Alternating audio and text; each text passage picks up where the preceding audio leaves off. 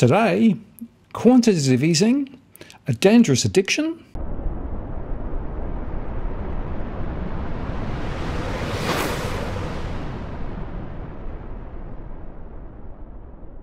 Hello again, it's Martin North from Digital Finance Analytics. Welcome to this post covering finance and problem news with a distinctively Australian flavour. The UK Parliament has been running an inquiry into quantitative easing in the context of the Bank of England's operational independence, its accountability, and the transparency of its decision-making. The committee also examined the economic effects of quantitative easing, what risks are entailed, its distributional impacts, and the future of the programme. And it's now released its first report, titled Quantitative Easing, a Dangerous Addiction? The bank started using QE, a process whereby it creates money by buying government and corporate bonds, back in 2009 during the global financial crisis under former Bank of England Governor Mervyn King. But since then, the bank has stepped up its use during the coronavirus pandemic. Like other central banks, the Bank of England has resorted to that mechanism, having cut interest rates, which of course is its traditional tool, close to zero. The stock of mostly government bonds rose through the decade, before almost doubling in size since the onset of the coronavirus pandemic, to about £840 billion now. That total is set to hit £895 billion by the end of 2021, when the Bank of England is due to complete its current round of purchases. The bank's direct contribution to ensuring a robust recovery has been to keep the printing presses rolling. And that emergency fix, which began back in the financial crisis more than a decade ago, has really become now a permanent feature of policy. And the £895 billion of bond buying will include $20 billion of corporate debt. And of course that has been helpful to the government as public sector borrowing has soared. And remember, the latest consumer price inflation data, together with a surge in average weekly earnings, is now raising questions as to whether the last £150 billion of QE, authorised in January, should be completed. Much of the current bout of inflation can be attributed to known factors such as surging oil and fuel prices, supply bottlenecks as the world emerges from COVID, and souped-up house and timber prices, the old base effects. And there are skills shortages in the labour market, which contributed to a 7.3% rise in average weekly earnings in the 3 months to May. At the last Monetary Policy Committee meeting back in May, former Chief Economist Andy Haldane proposed tapering by £50 billion, but he's now gone, though Deputy Governor Dave Ramsden and outside MPC member Michael Sanders are starting to get the heebie-jeebies about rising prices and want to engage the brakes. The two Bank of England policymakers said this week that the time for the Bank of England to start to ease off on its stimulus might be approaching as the economy bounces back from its nearly 10% crash last year and inflation rises further above its 2% target. But now the report from a Lords committee, the members of which include former Threadneedle Street Governor Mervyn King, said there was a threat of quantitative easing leading to higher inflation and causing damage to the government's finances. Michael Forsyth, the committee's chairman, said the Bank of England has become addicted to quantitative easing. It appears to be its answer to all the country's economic problems, and by the end of 2021 the bank will own an eye-watering £875 billion of government bonds and £20 billion in corporate bonds. It is disturbing that the bank has been ineffective in explaining how quantitative easing helps us all.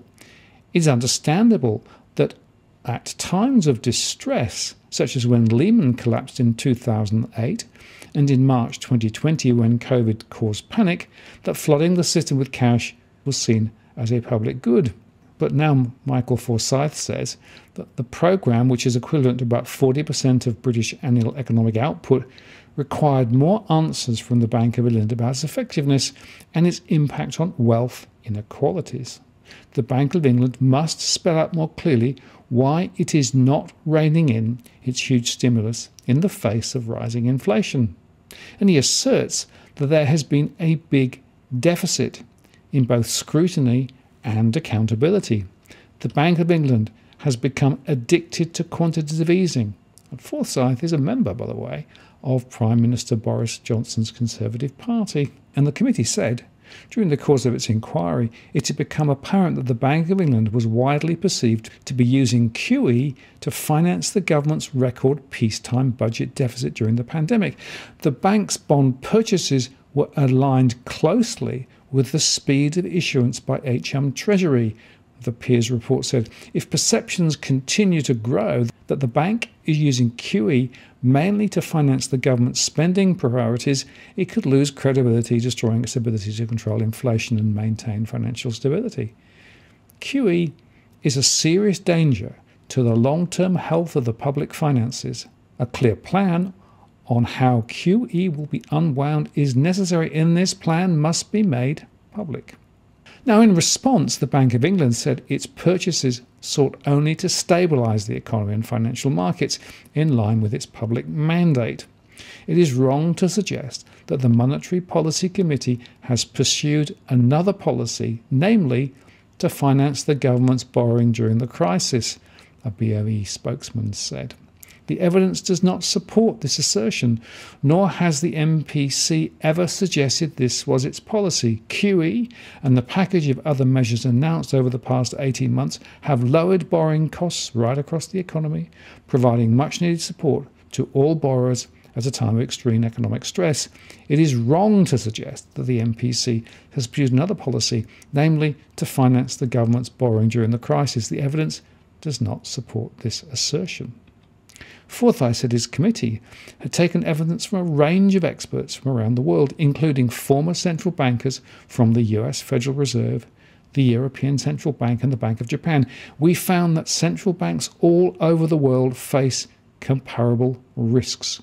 QE is a serious danger to the long-term health of the public finances. A clear plan on how QE will be unwound is necessary, and this plan must be made public. Going forwards, the bank must be more transparent, justifying the use of QE and showing its workings. The bank needs to explain how it will curb inflation if it is more than just short term. It also needs to do more to mitigate widening wealth inequalities that have resulted from rising asset prices caused by QE. Now, Andrew Bailey's job as governor of the Bank of England was always going to become more difficult when the task of preserving financial stability clashed with the core responsibility of taming inflation.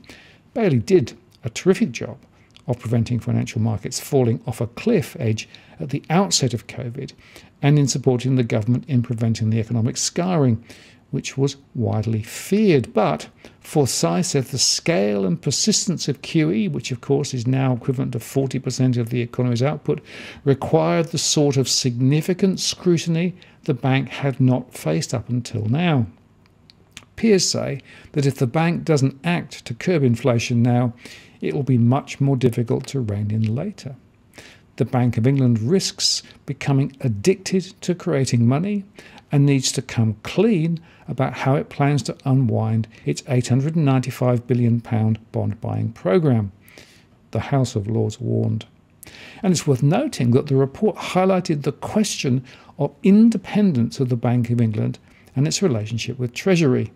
We sympathise with the Bank of England that it has had to meet its mandate in an economic environment in which its independence has been more difficult to define compared to when operational independence was granted in 1997, the report said. Dealing with the economic consequences of the COVID-19 pandemic means the bank necessarily worked more closely with HM Treasury to ensure policy is complementary. However, HM Treasury has not helped to clarify its relationship with the bank in its ambiguous answers to us. Furthermore, adding additional roles to the bank risks it losing focus on its primary responsibility to control inflation. Well, finally, at last, someone is asking the question which I have been asking for more than a year, which is, how are you going to unwind all of this quantitative easing? And that question should be directed not just at the Bank of England, but all central banks, including the Reserve Bank here in Australia. And in terms of the Reserve Bank's relationship with the Treasury here, it is simply that same ambiguity. In fact, I would argue that the Reserve Bank here in Australia is in precisely the same mode as the Bank of England, and it's lost its independent view. It has become, frankly, an instrument of government policy, and that is a very bad thing. So I think here in Australia, there should be a similar inquiry into quantitative easing, and severe questions need to be asked of the Reserve Bank here about how they're going to unwind quantitative easing, and making sure that we don't box ourselves into an ever-increasing cycle of QE, because the risk is they'll just go on doing it to try and support the government debt into the future.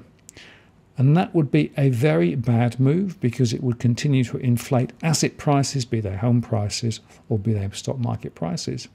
And more importantly, it creates huge distortions in the economy, which means that our economy can't function as it should on its own terms.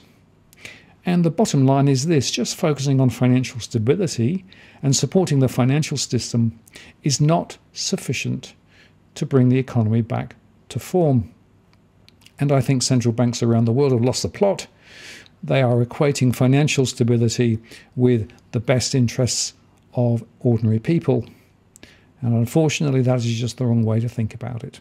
And I look forward to ongoing debate about how quantitative easing will be unwound. I'm Martin North from Digital Finance Analytics. Many thanks for watching, and I'll see you again next time.